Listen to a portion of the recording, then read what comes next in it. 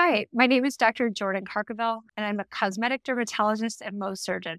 Today, we're going to discuss a case study before and after treatment of scars that occurred after a boating accident. The patient developed keloids, hypertrophic scars, and hyperpigmented scars, and I'll walk you through how we approached it and what we did for treatment. Let's get into it. So the scar that we're looking at here is on the patient's medial thigh, which means inner thigh. On the day of her injury, she was rushed to the hospital. She was taken to the ER where they cleansed the wound and stitched her up really quickly. People heal differently in different locations. So unfortunately, the way this scar healed was less than ideal. She healed with keloids and hypertrophic scars and pigment. So a keloid or a hypertrophic scar is when a scar grows beyond its boundaries or its limits. So you can see in the photo, I describe the scar almost like looking like an earthworm. So it's elevated, almost sitting on the skin. So a keloid is caused by signals of the body that continue to create collagen. So the fibroblast and the collagen keeps getting made, and there's no signals to stop. And then there was also significant hyperpigmentation. So this is that brown discoloration that you see in the photo. This is typically caused by production of melanin in the skin, so pigment that can occur after an injury. After assessing the skin, we decided that there were several treatments of action that we could take, and I decided to proceed with intralesional, so injecting into the lesion, into the scar, some steroid. And I combined this with vascular lasers, as well as resurfacing lasers, specifically the ablative fractionated CO2 resurfacing laser. And then after I did a series of those treatments, then we proceeded with deep microneedling using PRP as well. So let's dive a little deeper into what each of these treatments are. So first of all, intralesional steroid, we call it intralesional Kenalog or triamcinolone. That's when we put an injection, a needle into the scar, into that keloid, and inject steroid. And the steroid causes thinning of the scar. It softens, it makes it atrophic, it softens it. It also tells the body a signal to stop producing more scar. Then there's the vascular laser.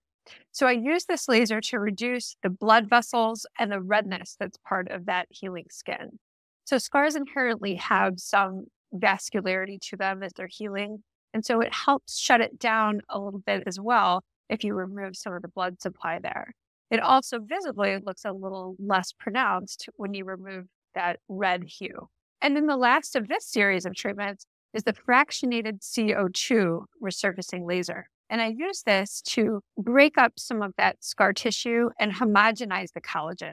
At the time of the CO2 resurfacing, I also use that opportunity to put more steroid on top of the wound, and that's called laser-assisted drug delivery. So I'm using the opening columns that were created from the laser to put steroid on that top layer of skin where it can get absorbed. And that, again, the steroid will decrease the signal to scar. It will also help to thin that scar out. So I did a series of those three treatments. So the intralesional steroid combined with the vascular laser, combined with the fractionated resurfacing laser. After we completed a series of three, about 6 weeks apart, I moved into microneedling. So using a microneedling pen with platelet-rich plasma. And I chose this because this would help with some of the pigmentation at a more superficial level. The recovery from the first portion of the treatment, the lasers with the steroid, it takes about 5 to 7 days to heal from each of those sessions. The microneedling sessions are a little bit quicker, probably 3 to 4 days. I did these procedures in intervals between 6 to 8 weeks. So I saw this patient very regularly through a period of time. And so the before and after here are probably 6 months apart. One important thing is to make sure that in that healing period that you're not getting any sun on the wound, because that's going to contribute to more pigmentation.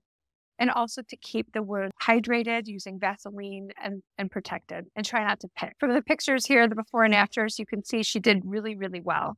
I don't have a magic wand to completely erase scars, but we can really optimize them, especially following those guidelines. So if you found this video helpful and want to see more content like this, feel free to subscribe, like, and throw any comments or questions down below. Thank you.